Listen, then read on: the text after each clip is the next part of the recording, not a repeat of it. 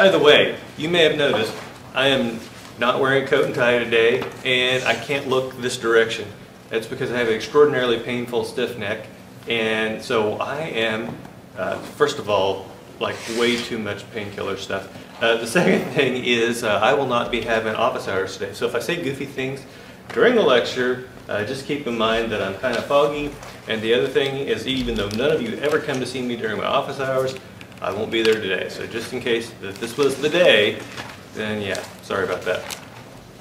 Okay, any questions before we get started? Okay, so and I picked an example that actually has some difficulty to it this time. We've got Down Under Boomerang, considering a 3-year expansion project. By the way, this is number 2 on your practice for Chapter 8. Considering a 3-year expansion project that requires an initial fixed asset investment of $2.46 million. The fixed asset will be depreciated straight line to 0 over its 3-year tax life. Wait a minute, this is not the one that I wanted. Wait a minute, look at this. It says after which time it will be worthless, but then down here it says it'll have a market value of $300,000. Does that sound like a typo?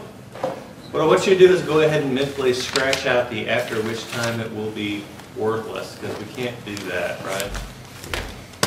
Okay, so back to the story. We've got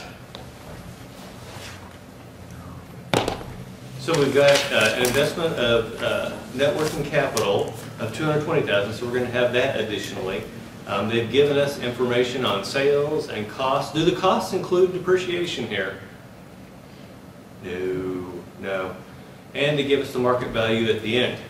Okay, remember, when we're going to do this kind of analysis, what we're looking for is the cash flow from assets, and we're going to break that down into OCF, which is, what does OCF stand for? Operating cash flow. What does NCS stand for? Net capital spending. Net capital spending, very good. What does NWC stand for? Net working capital. What's the little triangle mean? Change, very good. Okay, so this is a 3-year project. How many years would we actually have data for? Yeah, we're going to have 4 because there's a time 0. But, oh, for shame, he's a little late. At least he shaved. Yeah, we'll give him that. And he brought, did you bring enough for everyone? I got half for you. Oh, yeah. Okay. What is that, egg salad? Yeah. That is disgusting. Okay, so back to the story. We've got time 0 is going to be different because we're going to have our investment in net working capital and net capital spending. And we're going to have the last period that's going to be different because we're going to be getting our net working capital back, plus we'll be getting our after-tax salvage value. And so that means that years 1 and 2, is there any difference between years 1 and 2? No, there's no difference between years 1 and 2, so I really don't need to have a column for 2 separate columns. So I'm going to have time, let's see, 0, 1 and 2, and then time 3. And I'm going to have OCF, NCS, and the change in net working capital. So, let's see, and then we're going to add, we're going to do our little calculation here, and that's going to give us CFFA. We don't even know OCF yet, but I can tell you what it is at time 0. What do you think it is? How much OCF do we have at time 0? We just built the plant. Today's the day we built the plant.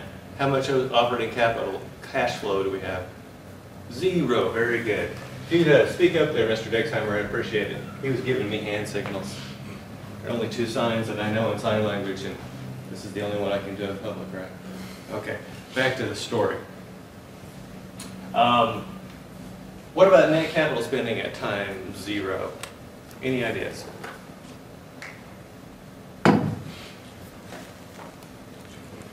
Yeah, $2.46 million. $2,460,000. And then what do they tell us about net working capital at time 0?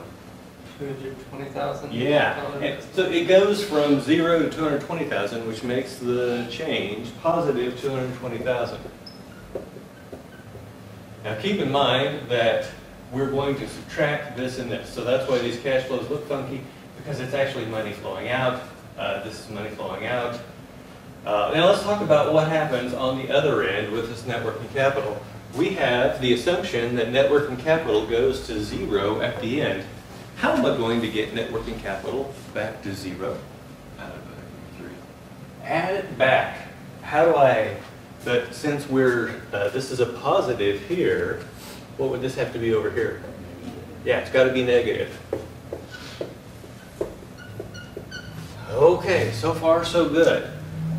Is there any net capital spending at time 1 to 2, or times 1 or 2? Any? No. Is there any change in net working capital times 1 to 2? No. Nope. Very good. Thank you. So that means that there are two things basically that we have to determine. We have to determine the operating cash flow, which is going to go here and here, and we have to determine our net capital spending at the end. How do we determine our net capital spending at the end? What number are we looking for? What's the name of it? Salvage. Yeah, it's the after-tax salvage value, and it's this formula right here. Now, they tell us that the market value of the machine at the end is 300,000, so that's going to be market value. They tell us the tax rate, if you look at A, the tax rate is 23%. The only thing we're missing there is book value. What did they tell us though about the book value? They say it's straight line to 0. So what's the book value at the end? 0. And so what we're going to do is take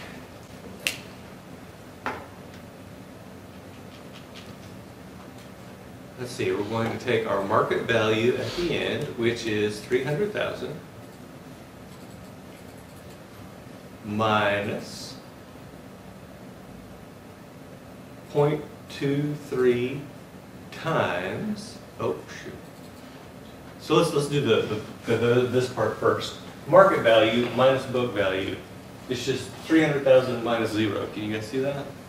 We're going to multiply it by the tax rate.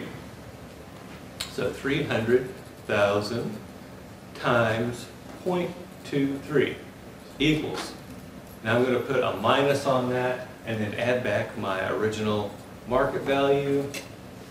And that gives me, oh crap, I told you I was going to mess this up today. Okay, so basically, can we agree that 0.77 times 300,000 is our after-tax salvage value? Okay, 0.77 times 300,000 equals 231,000. Now, the thing is, this is money flowing back to us. But net capital spending is positive when the money flows out. So, what should the sign be on your after-tax salvage value? Negative. So we're looking at minus 231,000 bucks here. Okay, so that means the only thing we've got left to do is OCF. Where are we going to start to calculate our operating cash flow? What's the first number I should be throwing up there? Say again? EBIT. Okay, how am I going to get to EBIT? What do I start with? Think income statement. What's on top? Sales. Yeah, the sales are on top. So they're telling us the sales here are 2,000. 2 minutes, sorry, 2 minutes. That's your sales. And then they tell us the expenses, which we said do not include depreciation. The expenses are how much for the costs? 695,000. Now there's one more thing I need to calculate, or I need to calculate and subtract before I can figure out what is my EBIT. What would that thing be? Yeah, depreciation. And how much is our depreciation? Well, we've got our 2.46 million. And we're going to divide that by 3 because we're straight line depreciating to 0 over 3 years. And so I think that is $820,000. Is that correct? Is that correct? Okay, very good. Okay, so now we know our depreciation. I'm going to go ahead and write it up in here. I'm going to erase this since you all know how to do that. And then I'm going to subtract, and that's going to give me my EBIT. Why am I not concerned about subtracting interest?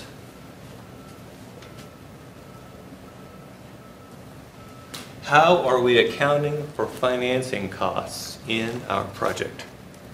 Required return. Yeah, the required return. If we included interest here, it would be like double counting the cost of financing. So we're not going to do that. And so all I've got to do is take my sales minus my expenses minus my depreciation, and that's going to give me my EBIT.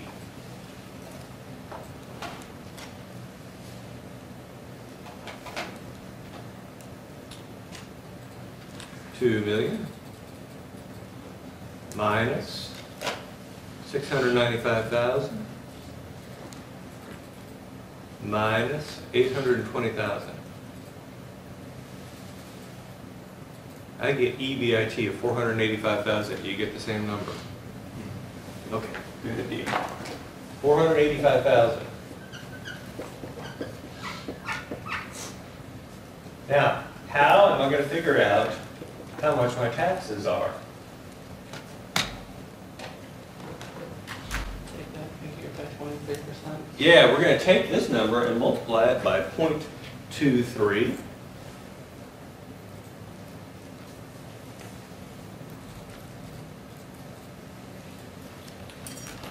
I'm getting 111,550. Is that what you get?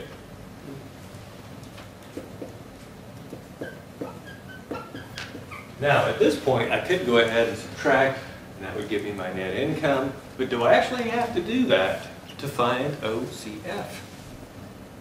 No, I've got OCF as EBIT plus depreciation minus taxes. And so it's easy enough for me to say OCF is equal to 485,000. And then we're going to add back the depreciation of 820,000. And then we're going to subtract our taxes of 111,550. So when I do, so I'm just going to go ahead and put a minus on this and say plus 820,000 plus 485,000 equals, I'm getting 1,193,450.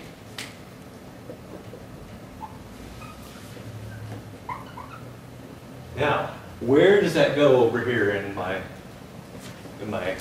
table? Year 1 to 2 OCF. Year 1 to 2 OCF, so I'm going to put in 1,193,450. Where else does it go? Yeah, in year 3, 1,193,450. Boy, the math's real easy here. 1,193,450. Over here, I think this is 2.68 million. Can anyone give me a confirmation on that number? Actually, that's what the answer says, right? So I think we're good to go. Now, one last question then. What is our year 3 cash flow from assets? And we got to be careful here because remember, this formula is OCF minus NCS. Oh, actually, this is minus, right? Does that make sense? Because that's cash flow out. So it's OCF minus NCS minus the change in net working capital. And so over here on year 3, I've got 1,193,450. And it's minus a minus. What does that do for me? becomes a plus, right? Plus 220,000 equals, I'm getting 1,644,450.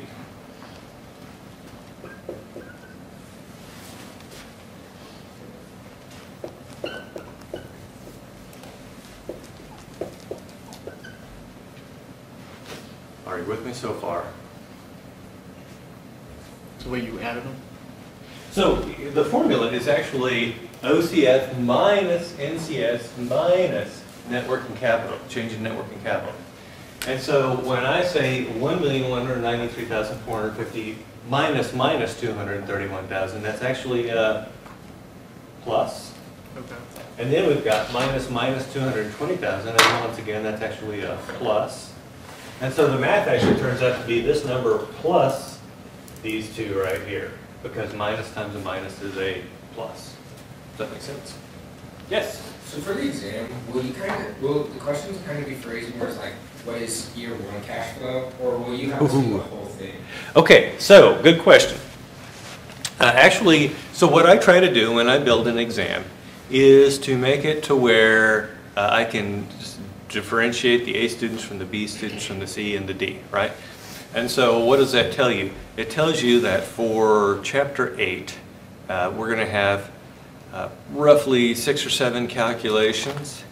Maybe 1 or 2 of them you'll take all the way to NPV. One of them might be what's the change in net working capital in year 3. You know, there will be varying degrees of difficulty. And so if I were you, when I come upon a question like this on the exam, what do? Skip it, right? Come back to it at the end when you're ready to, you've got time, you're relaxed. Come back then and nail it. Always, when you get one of these questions, first thing you want to do is go down and read what they're asking. And when they're telling you that net working capital is changing and that you've got a market value of your asset at the end, then you know that's going to be a mess, right? And they're asking for net present value. You skip that. But they might be asking simply what's the net capital spending in year 3, in which case all you'd have to do is figure it after tax salvage value. So always important to read, and where do you start reading? At the bottom. Start with the question, then work your way backward. Good question. Other questions? Should we just flip the signs just to make it easier on us? You could, if you wanted to, you could call this OCF plus NCS plus change in net working capital, and then just you'd have to remember that net capital spending outward was negative and inward was positive. As long as you get the right numbers, it doesn't matter, whatever works for you. The reason I do it this way is because net capital spending is positive when it's money flowing away from you. And it's negative when it's money coming back. So think of net capital spending being like your credit card bill, where when you go out and you buy something, it's a positive number on your credit card bill, and when you get a refund, it's a negative. So if I got a question that says, what's the change in the working capital on your view, would be positive 220,000? Yeah, so the change in net working capital in year 3 is actually negative because it has to go down. Remember, it goes up at the beginning, it has to go down at the end. Now, there is one other tricky kind of problem, and that is where you're putting in a new inventory management system that can actually lower your net working capital at the beginning and then raise it at the end when that project dies. And so in that case, then the sign on the last one would be positive because the net working capital is going back up to its original amount. That's a rare kind of question, and you would not see more than one of those on an exam. Did you have a question? He answered it. You answered it. Oh, very good. Okay, anything else? Okay. So that's our example. So what did we learn out of this? First of all, no OCF at time 0, and typically, unless they tell you some other issue, your middle years will all be the same. Now, how do I get NPV out of this? What button should I hit first? Cash flow. Yeah, CF, and then I need to say second clear work. What do I put in for CF0? Negative 2.68 million. Yep, negative 2.68 million. Negative, enter, arrow down. Let's see, 0, 1.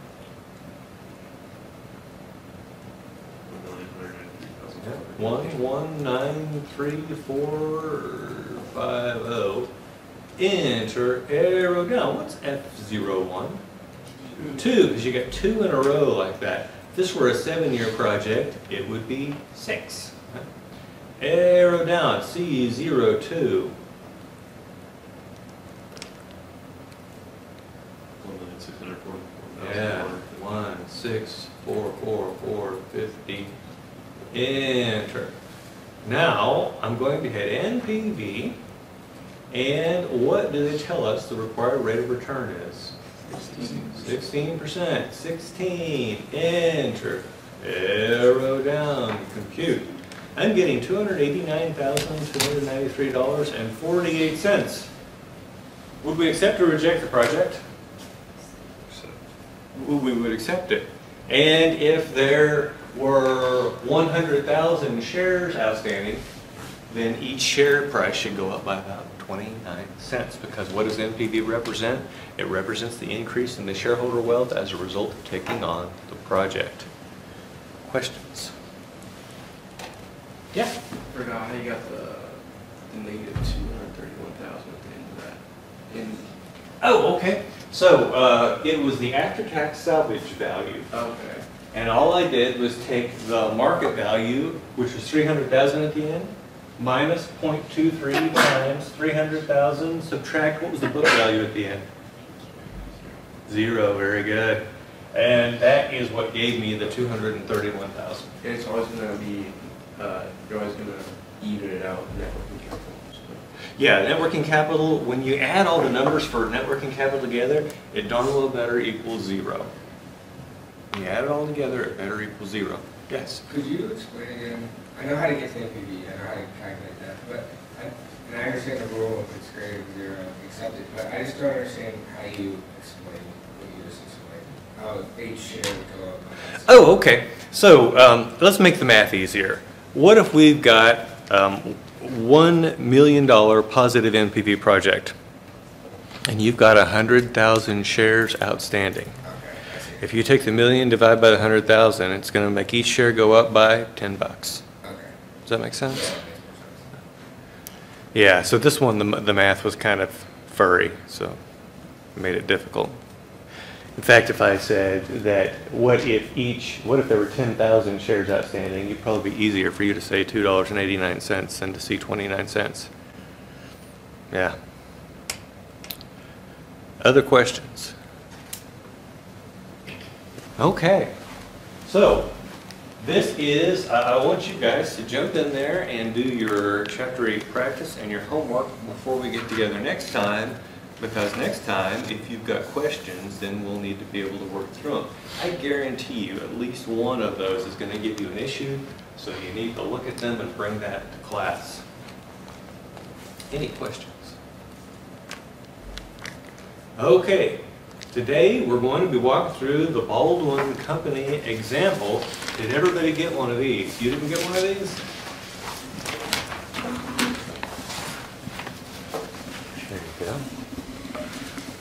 Okay, so the Baldwin Company example. So here's what we're going to do.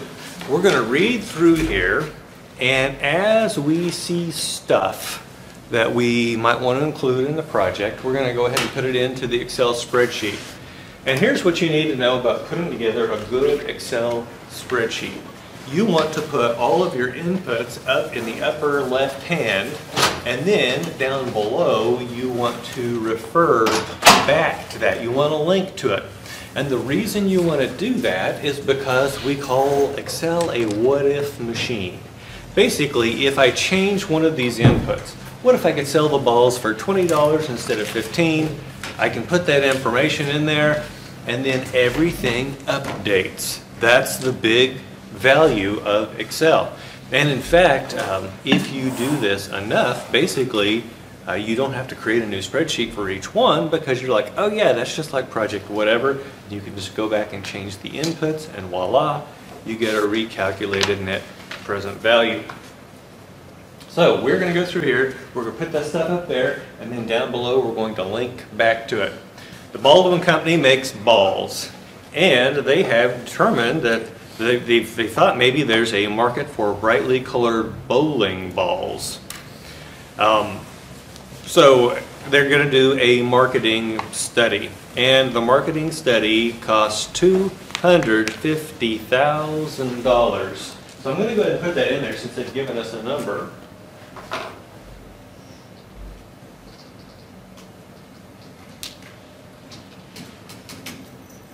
What kind of cost is a marketing study? So, Yeah, it's a sunk cost. Do I include it? no. Yeah, did not include that.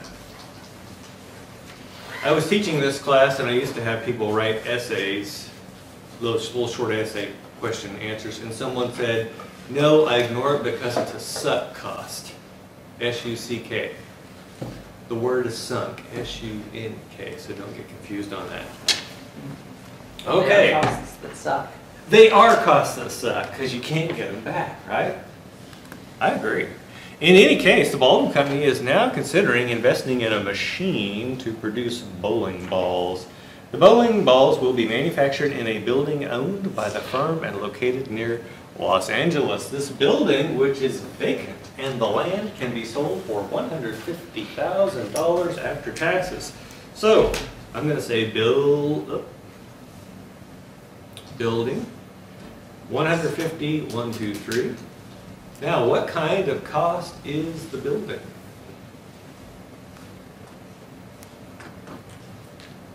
Opportunity. Yeah, it's an opportunity cost. Because what could we do if we did not do this project? Yeah, we could sell the building. So should we include this? Yeah, definitely. Okay. Now let's see what else we've got here. His assumptions are as follows. The cost of the bowling ball machine is $100,000. The machine has an estimated market value at the end of 5 years of $30,000. So, bowling ball machine year 0 is 100, 1, 2, 3. And the bowling ball machine year 5 is how much? 30,000? Okay, now why is that information important? We're going to need that initial cost when we calculate our depreciation. Why do we care about depreciation? Because of its impact on taxes, because depreciation is a non-cash expense. And the other reason we care about it is because we're going to use that depreciation to figure out what our book value is going to be at the end. And then we use that along with the market value and the tax rate to figure out the after-tax salvage value. So those things are important. Okay, let's see what else we got here. Okay, now they're starting to talk by per year. And I'm going to go horizontal. And you'll see why here in a bit. 0, 1, 2, 3, 4, 5. They say it's a 5-year project. And for some reason it thinks that one is percentage. No idea why. Oh, for shame, he's terribly late.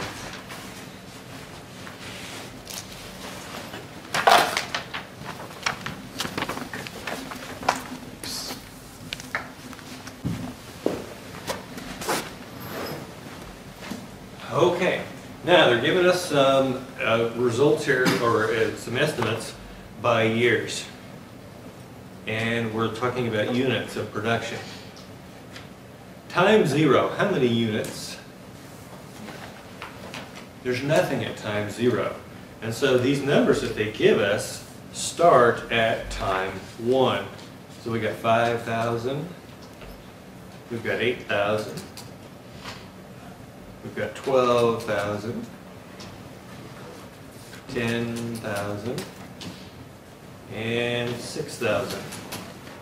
So do you get the general idea that these balls are going to take off in popularity and then come down? Now, here's what most people don't get, finance people. Who gives you these numbers?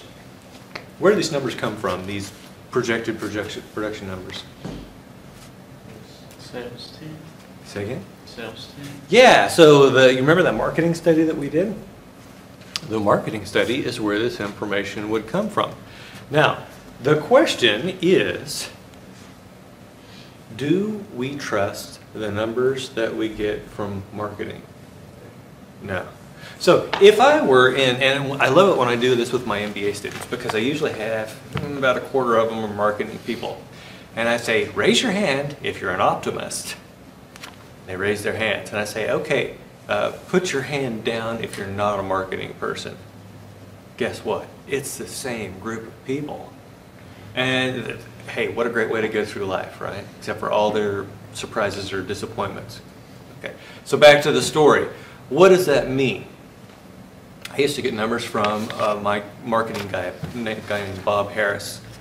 And Bob Harris's numbers were always 20% high. What do you think I did before I threw them into an NPV analysis? That's 20. Yeah, I multiply them by, or I divide by 1.2, right? Divide by 1.2, and then we're good to go. Now, having someone like Bob that is consistently wrong by the same percentage is lovely, right? I didn't have to know, all I had to do was work with him long enough to figure out what the issue was, right? Now, let's talk about the estimates that we get on other things. What about engineers? Do you think engineers are optimists or pessimists? Yeah, they're pessimists. And so the numbers that you get from engineers, which are usually cost numbers, are going to be high, right? Remember I told you already when I would do these projects, I would put in a contingency before I would report the original year zero cash flow to management. So the numbers you get from engineers are going to be pessimistic. What do you think about accountants? Are accountants optimists or pessimists? Pessimists. Yeah. And so when they throw cost numbers at you, they're probably going to be higher than you would have expected, right? And so these are all things to keep in mind. All these numbers are SWAGs. What does SWAG stand for? Yeah, it's a scientific wild-ass guess, but we all have biases, right? I am personally a pessimist because I am both engineer and finance, right? If I screwed up as an engineer, do you know what would happen? People would die, right? Do you think that kind of makes you a little more cautious, a little more pessimistic about? Yeah.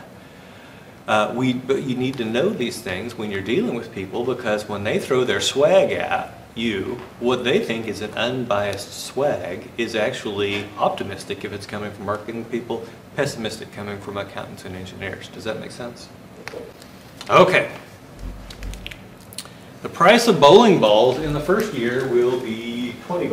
We're going to assume that we've been given good numbers here, so we're not going to make adjustments. So, bowling ball price, what year is that price for? What do you think? Is it 1 or 0? 1. Yeah, it's 1 because we're not selling any at time 0. And it's going to be $20. And then they tell us that the price of bowling balls will increase at only 2% per year. So we're going to say BB price growth rate. And that's going to be 0.02. And I'm going to go ahead and change that over to a percentage. And then they also tell us inflation is 5%. Now we don't know if we're going to need that number or not, but we'll go ahead and put it in there.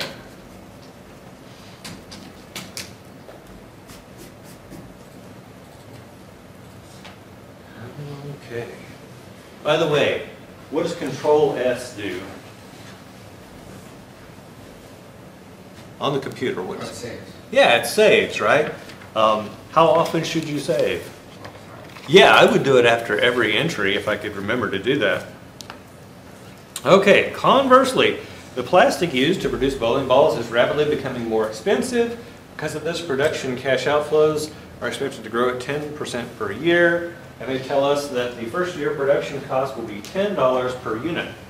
And so we've got BB cost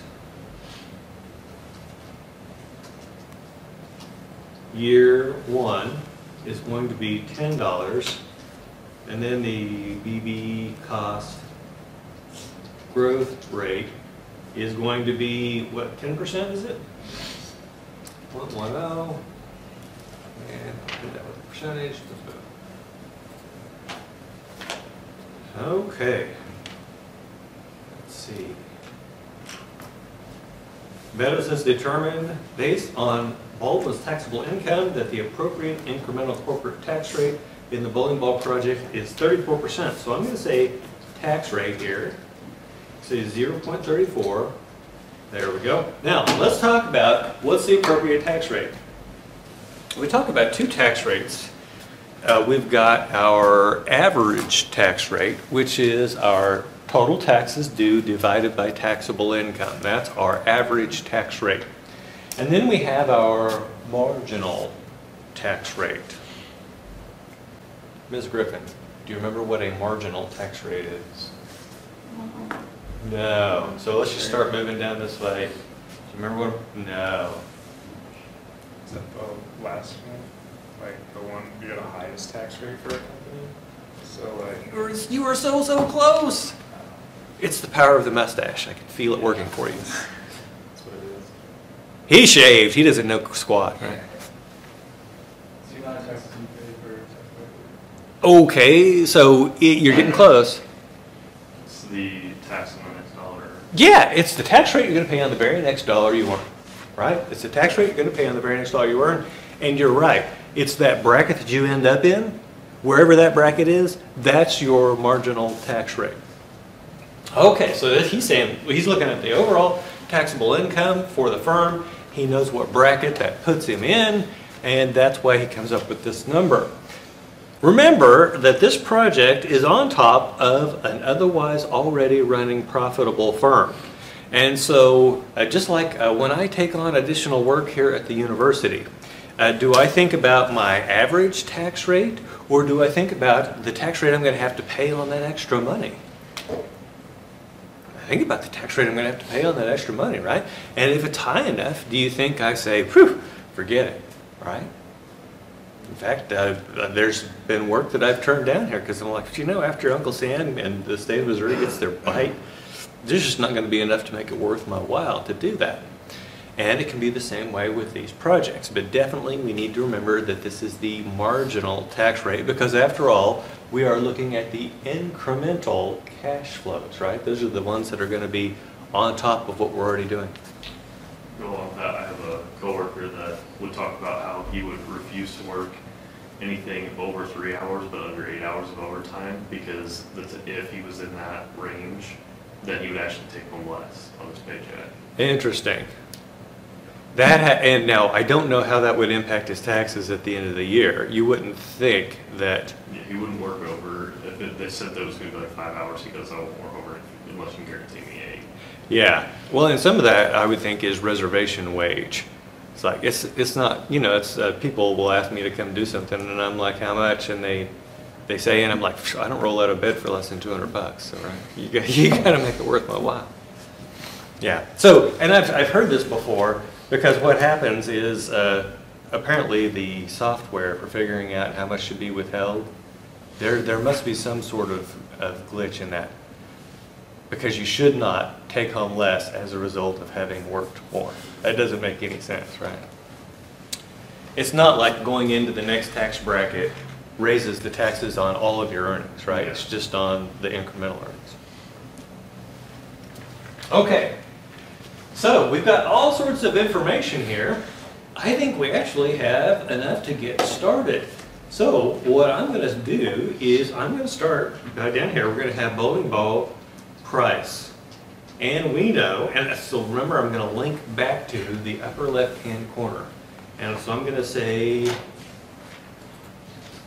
equal to, and then I'm going to go up here, and I've got bowling ball price year one. And I'm going to link to that.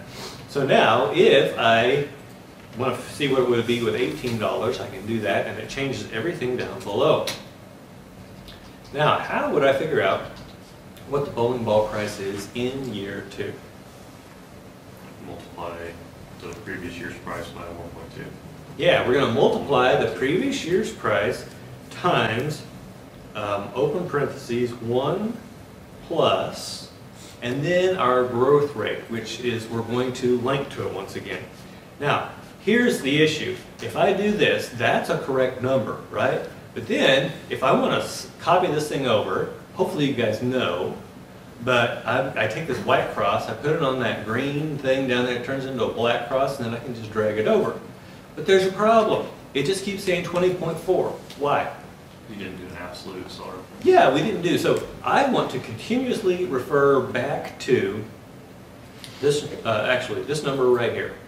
And what happens is when I do this one, you can see that it's referring to that. But when I go to the next one, it's referring to outer space here. And so that's going to be 0.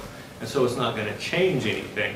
And so what I've got to do then is, when I've got this thing selected, I'm going to hit F4. F4 pops in those dollar signs. What do the dollar signs do? They fix the location, and then we copy it all the way over. And now you notice that it changes every year, goes up by 2%. Now, why do I use F4 instead of typing the dollar signs? Because I can never remember whether the dollar signs go first or the dollar signs go last. I've got a 50-50 shot, and I always get it wrong, right?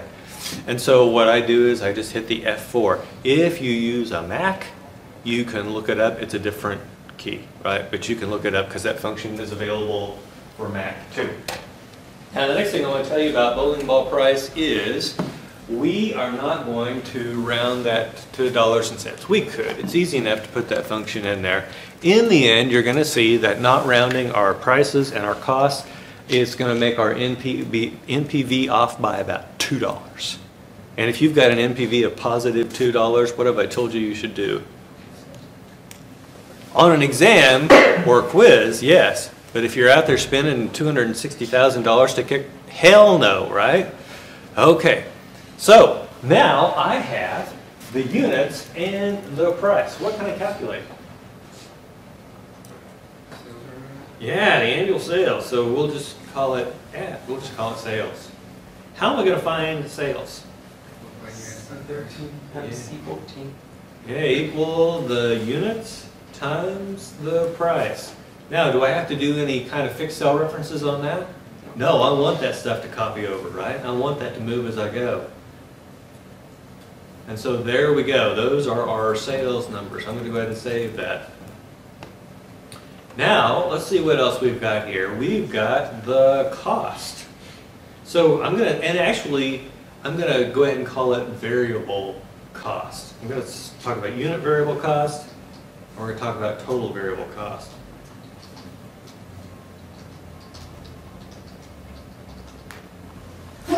Bless you. Okay, now, bless you.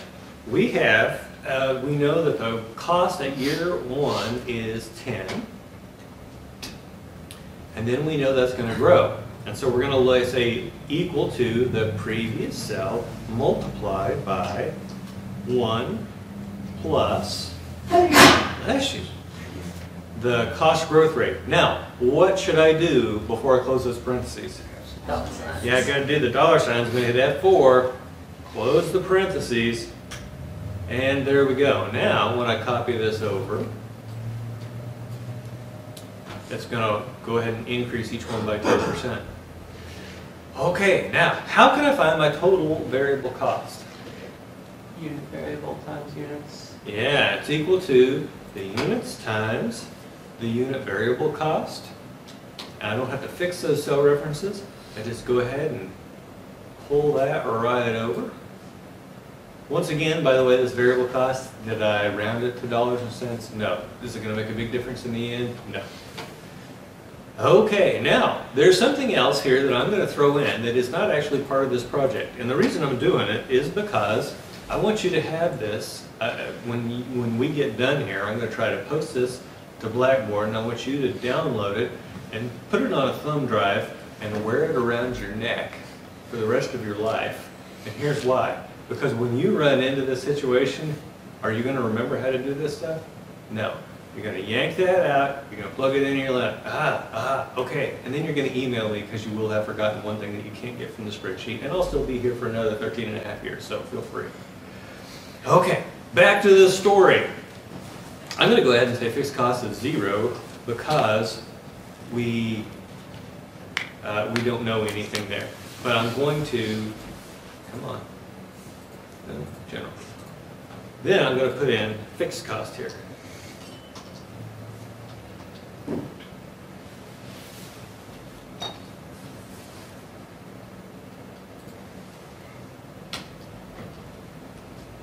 And I'm going to go ahead and fix that cell reference. By the way, do fixed costs have to be the same every year?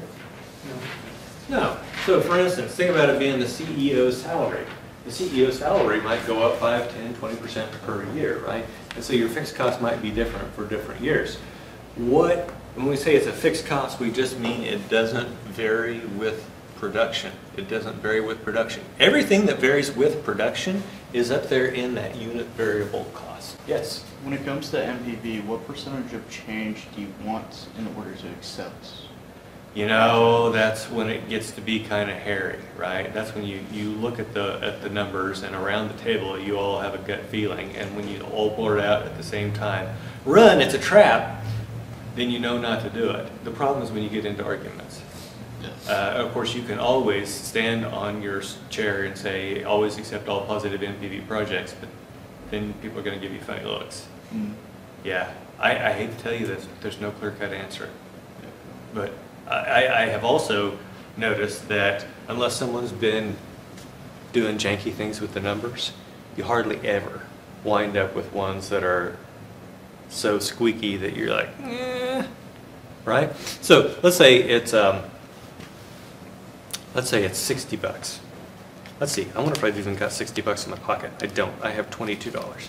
But when you start thinking about, this is an amount of money I could have in my pocket, do you think your error could be possibly more than the amount of money you've got in your pocket?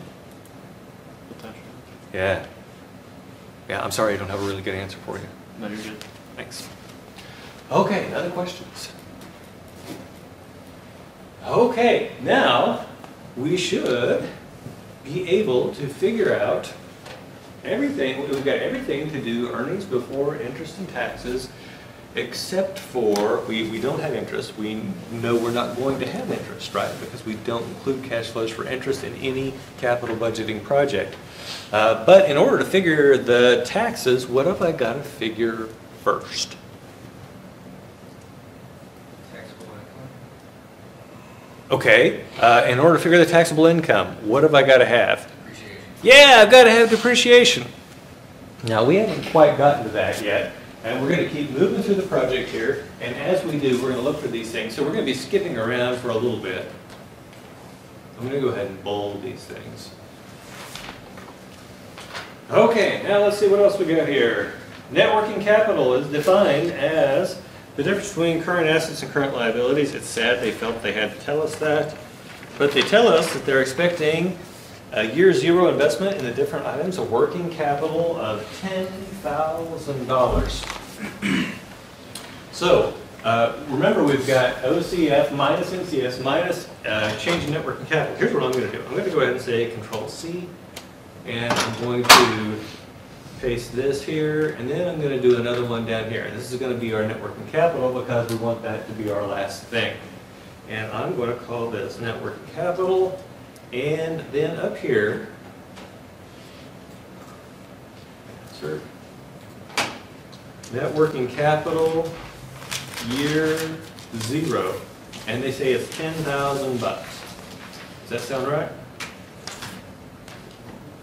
Okay, now we're going to go down here, and that is just going to be equal to, there. After that, what they say is that the net working capital is going to be 10% of sales. So, NWC years 1 through 4. Notice it's years 1 through 4. And it's going to be percent sales. And they're telling us it's 10% of sales. Now, let's talk about two things. Number one, why isn't my net working capital in year 5 also 10 years of sales? 10% of sales. We need to get it back. Yeah, because we've got to get this thing back to 0. So net working capital in year 5 is going to be how much? You're thinking about the change in net working capital. How much is the net working capital itself in year 5? So, You're thinking change in net working. Zero. Say again? Just 0. Yeah, it's just 0, right? And so when we go through here, in order to get net working capital back to 0, which is what we're planning to do, we're going to do the things that you guys talked about. But what I'm telling you is that percentage of sales for net working capital only happens years 1 through 4. Does not happen in year 5. So that's the first thing I want to get across. The second thing that I want to get across is why is net working capital a percentage of sales? Any ideas? Let's start with the current assets. What are the current assets we talk about? Cash, accounts receivable, and inventory. Certainly we can see why the accounts receivable and inventory would fluctuate with sales. Does that make sense? Now let's talk about the accounts payable. That's on the current liability side. It also would fluctuate with sales because I'm buying less raw material when sales go down. I'm buying more raw material when sales go up. Now, sometimes you will see problems and they say, assume that this year's net working capital is equal to 10% of next year's sales. You have to read to figure out what they're asking for. Okay, so we can then come down here and say this is equal to, and I'm going to click on sales multiplied by, and then I'm going to click on this percentage. What button do I have to hit next?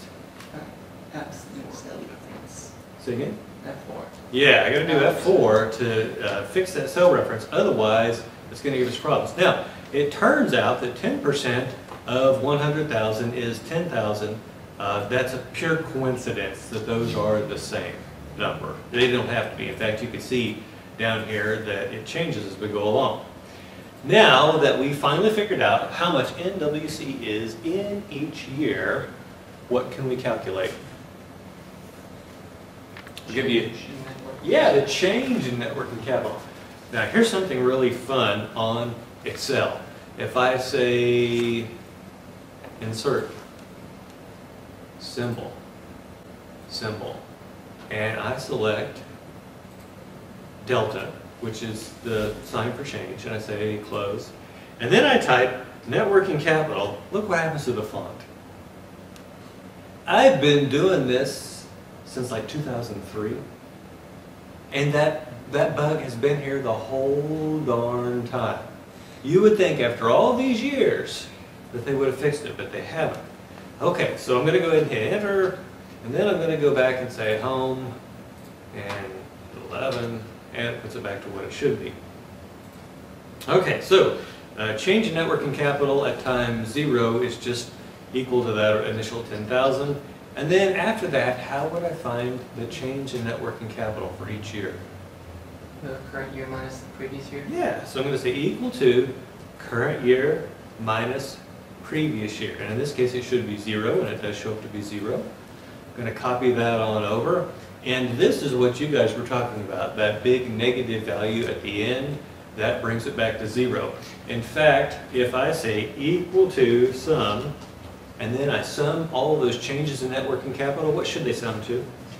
Yeah, they should sum to 0. If they don't, you've got a problem. Okay, wow, we actually have one of the things we're looking for. So there we go. I'm going to go ahead and bold that.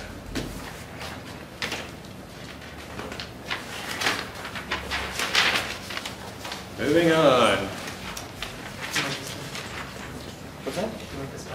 Oh, no, you can hold on, you can add that.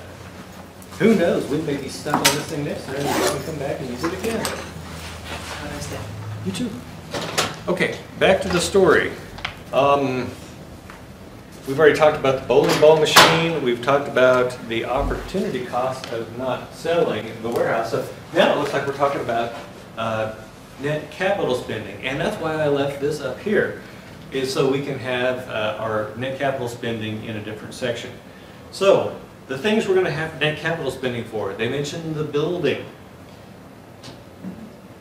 It's just the opportunity cost, right? So I'm just going to click on that. And then what is the net capital spending on that building years 1 through 4? 0. Yeah, there's nothing going on, right? But something happens at year 5. The assumption is that all opportunity costs are recovered at the end. If a cost is positive and we recover it, what should the sign be? Negative. So I'm going to say equal to negative, and then I'm just going to click on that. Because after all, if I change it up top, both of those are going to change. So far we've got the building taken care of.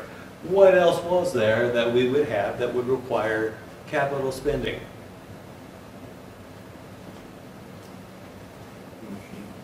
Yeah, the machine. And so I'm going to say BB machine. And that's going to be equal to, I'm going to roll up here, right there.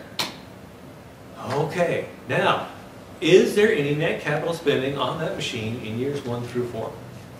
No. Is there a cash flow for year 5 for that bowling ball machine? Yes. What have we got in year 5? Salvage value of 30,000. Yeah, so we got the salvage value of 30,000, but we can't take the whole 30,000. We're going to have to figure out the after-tax salvage value. And by the way, it's going to be negative because it's money coming back to us on a spending thing. So we know this number, we know this number, we know this number. We don't know this number. So what does that mean we have to calculate in order to get book value? Appreciation. Yeah, we got to calculate our depreciation. Now, how are we going to do that? I'm going to go ahead and show you the modified accelerated cost recovery system. Go ahead and flip over to table 8.3. And we're going to talk about the modified accelerated cost recovery system. So, pre-1986, you would use straight line to zero depreciation for calculating both your books and your taxes. By the way, companies have 2 different sets of books. I know this is going to blow your mind. It sounds like mafia stuff, right? That they would have one they show to the government and one they show to everyone else. But according to U.S. law, you can do your financial reporting based on straight line depreciation while using this accelerated depreciation to calculate your taxes. And of course we want to use accelerated to calculate our taxes because then that reduces our current taxes. Why would we choose to use straight line depreciation for our financial statements? And the answer is that the accelerated depreciation makes your taxable income lower, therefore it makes your net income lower, so it makes your earnings look worse. And so companies will report straight line for their earnings to try to make it look sexier, and they'll use the accelerated to make the taxes look better. In the end, do you think they're really fooling anyone? No, and they have to report the difference in that deferred taxes thing on the balance sheet. I'm not buying all of it, but you know, whatever the accountants tell us is what we have to live with. Okay, so 1986, we get this modified accelerated cost recovery system. It is a double declining balance with half-year convention. That just sounds like total crap. Here's what that means. Take a look, for instance, let's look at the simplest one. For 3 years. First year, you get 0.3333. That is 33.33% of the historical value of the machine you get to deduct in year 1. The next year is 0.4445, which is a larger number. If it were truly double declining balance, the first number would be the highest one, and then it would get lower from there. But because we've got this half-year convention, That's why that first one is less. Do you guys need to know that for an exam? Absolutely not. Do you need to understand that for why these things are freaky the way they are? Yeah, it's a good idea. Okay, that's the first thing I want to point out. Second thing I want to point out about modified accelerated cost recovery system is that if you have a 3-year recovery period class, how many of those decimal things are there beneath there? How many years worth of depreciation are there? 4. Now, that's kind of freaky. What about, and by the way, if you add together all those decimals, what do you think you come up with? 1, because we are depreciating this stuff down to 0. And so if you depreciate 100%, that's how you get down to 0. Now, what about under 5 years? How many years do we see? 6. And you don't have to do the counting to know that for 20 years, how many are there? 21. Now, we've got a 5-year project, and so we've been told that it's a 5-year recovery period class. By the way, do they have to be the same? Your project could only be 3 years, and under the law, you might have to use a 5-year class. And here's why. If you take a look at page 238, it kind of gives you an idea of what's in the different classes. And remember, all this crap was written back in 1986. And so there's some funkiness there that doesn't take into account modern technology and things like that. So, a 3-year class includes specialized short-lived property, tractor units, that's like the front end of a semi-truck, is depreciated over 3 years, and racehorses over 2 years old. Now, I actually had a student that raised racehorses, and she said the reason that it's racehorses over 2 years old because the horse does not become an asset until after it's 2 years old. Remember, an asset is something that is expected to produce financial benefit in the future. Apparently, we can't say for sure whether a horse is going to be a racehorse until after they're 2 years old, at which point we figure out, whew, it's a racehorse now, we can depreciate it using a 3-year life. Now, let's ask this question. Do you think those diesel trucks that you see on the road really only last 3 years? I should hope not. Oh my goodness, the salvage yards would just be chock full of semi-tractors, right? And I see these things out there that are 20, 30, 40, 50 years old, so we know that's not the case. And so if you were doing an NPV analysis on buying a new tractor, meaning the front end of a semi-truck, you might do it over 5, 10 years, who knows? But the depreciation would all be sooner in time. Does that make sense? So, just because this is a 5-year project doesn't necessarily mean that it would be in the 5-year Mackers class, but it turns out happily that it is. So, here's what we're going to do. By the way, does this start in year 0, this depreciation? No, it starts in year 1. So I'm going to say 0.200, 0.32, 0.192, 0.1152, 0.1152, and 0.0576. Now, what does that mean? We've got a 6th year of depreciation that we're not going to get. Are we going to be depreciating this all the way down to 0? No, not going to happen. How much is going to be left? Remember we said that those decimals add to 100%? That means that we're going to have 5.76% left of this at the end. What's 5.76% of $100,000? $5,760. And so that's my prediction for what the book value of this thing is going to be at the end. So let's go ahead and figure out our depreciation. By the way, do we depreciate opportunity costs? Nope. Let me say that one more time. We do not depreciate opportunity costs. Okay, so now, does that mean there's no depreciation on that building? No, it just means it's not incremental, right? Because that building's a building we already had. If there were depreciation that we were charging against that building, it would already be being charged, right? So any depreciation on that building is not incremental. That's why we don't do depreciation on opportunity costs. Okay, so no depreciation in year 0. This is just going to be equal to MACRS times the historical cost of the bowling ball machine. Here's what I'm going to do. I'm just going to click right here, and then I'm going to hit F4 to put in my fixed cell references. Then I can pull this thing over, and those are my depreciation amounts. Now this depreciation, I'm also going to need it up here for my operating cash flow, so I'm going to go ahead and just say Control V, up. Sorry.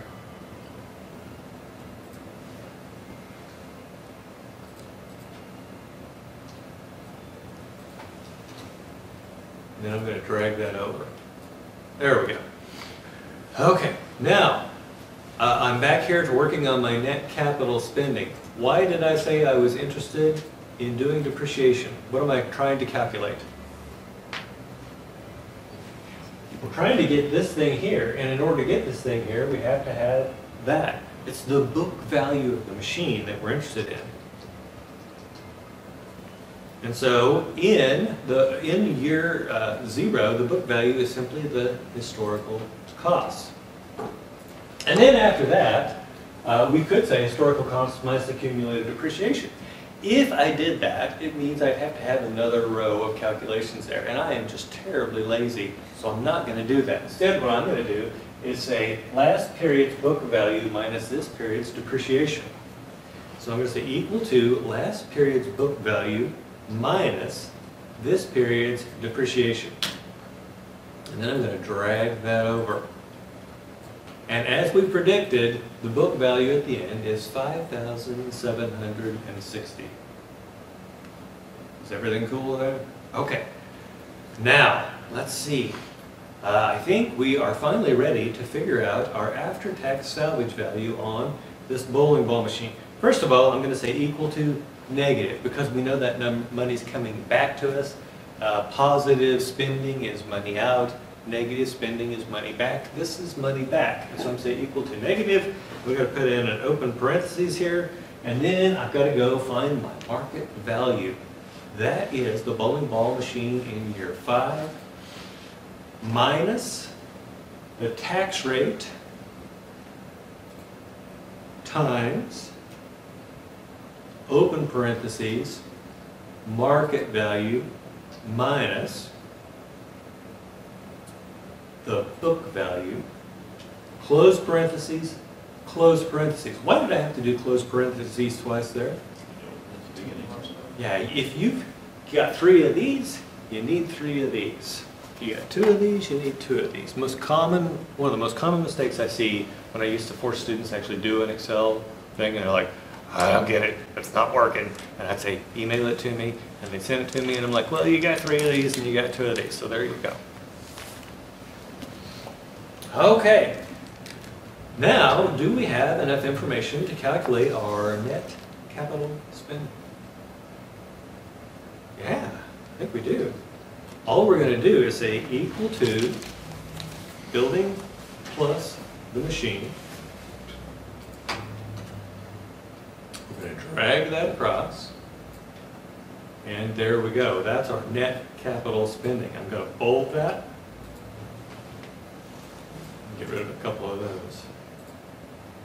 Okay, so now we have 2 of the 3 things that we set out to get.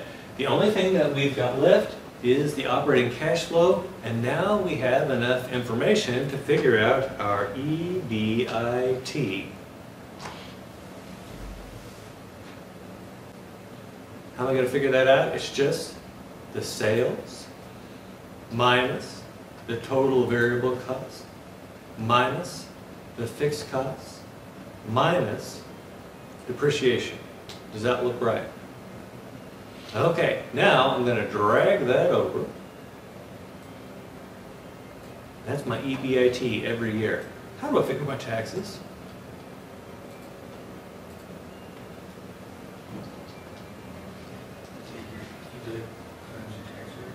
Yeah, I'm going to take the EBIT times the tax rate, so I'm going to say equal to EBIT times, and then I'm going to come up here and click on my tax rate. What do I need to do next? Yeah, I got to hit F4, put those dollar signs in, because I'm going to fix that cell reference to the taxes. I'm going to drag that over, got to remember to save, and then I think I have enough information here to figure out my operating cash flow. Because we said it is just equal to EBIT plus depreciation minus taxes. And as we already knew, OCF in year 0 is 0, but there's your OCF for all the other times. This is another one of the things we've been working for, so I'm going to go ahead and bold it too. So now I've got OCF, NCS, and change in net working capital. What can I calculate? Yeah, I can do my CFFA. And so here's what I'm going to do. I'm going to go ahead and set up a different set of years down here. And I'm going to say CFFA. And it's just going to be equal to OCF minus NCS minus the change in net working capital. I'm getting minus 260,000 there for year 0. I'm going to roll that on over. And if you want to compare this to what is in the example, you can look at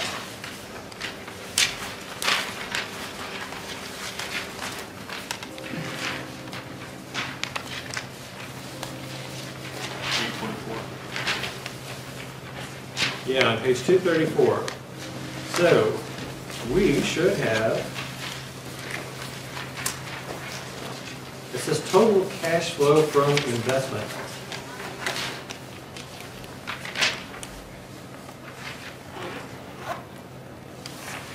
No, that's not looking right. Table 8.4. 8.4, sorry. Yeah. Thank you, very good. Okay, line 6 of table 8.4, total cash flow of project, and the numbers should be really, really darn close to ours. Why are they not exactly ours? Number 1, we are doing dollars and cents, they're doing thousands. Number 2, remember we didn't round those prices or costs? And that's coming back to show here, but it's not really that big of a deal. Now I'm going to bold this because it's definitely one of the things we're interested in. I'm going to then, we can calculate our NPV, but in order to calculate our NPV, we have to have a rate. Now, do they give us a specific rate for this project? No, in fact, they show us, if you look at table 8.4, they show what happens at 4%, 10%, 15%, blah, blah, blah. And so it's good that they're showing us that. What we're going to do is we're just going to go ahead and set up our rate starting with that 4%. And then we'll be able to calculate our NPV. There is an NPV function in Excel. I'm going to show you this time, and I'll show it to you again next time because it bears repeating. If I do the NPV function and I hit the open parentheses, you notice it's asking me for the rate. And I'm going to click on this rate, and then I'm going to hit the comma. Notice now it's asking for value 1. It's not asking for value 0. And here's the problem.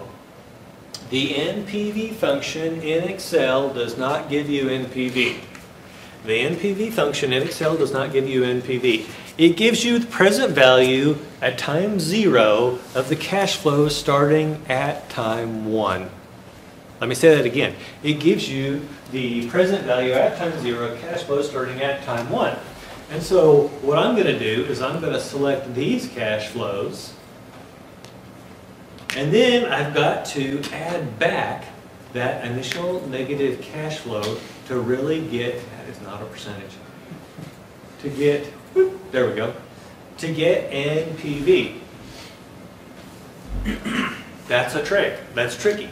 You've got to remember to just add back, and of course that initial one is negative, right? You've got to add back that negative cash flow at the beginning in order to truly get NPV. Now take a look at this. We got 123,643.